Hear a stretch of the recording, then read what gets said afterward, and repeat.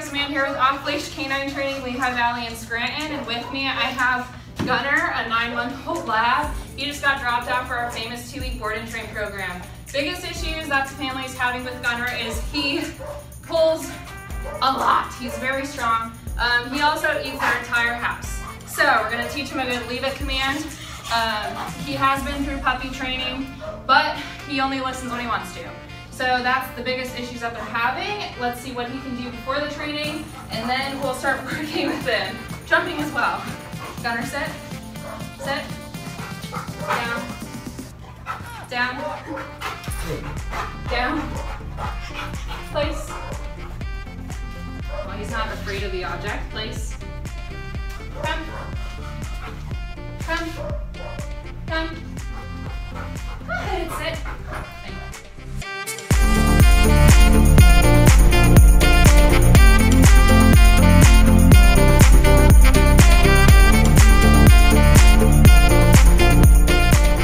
That's what Gunner knows before his 2 weeks of training. Keep watching to see how he does afterwards. Come on, buddy.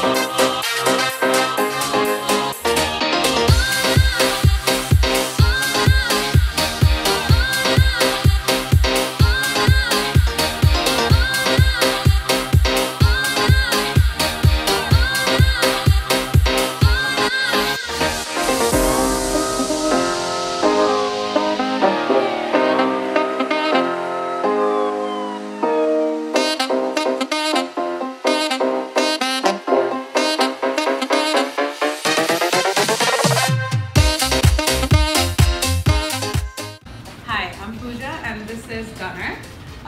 We got him for the off-leash training because he wouldn't listen. He's a typical lab puppy, and we couldn't go out with him for walks.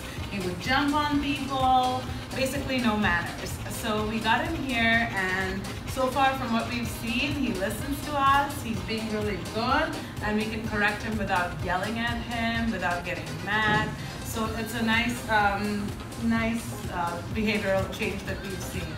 So we're looking forward to taking him home and having a peaceful time with him, taking him out for walks, to public places, and also see that he doesn't eat random things in our house. So that'll be a good change for us.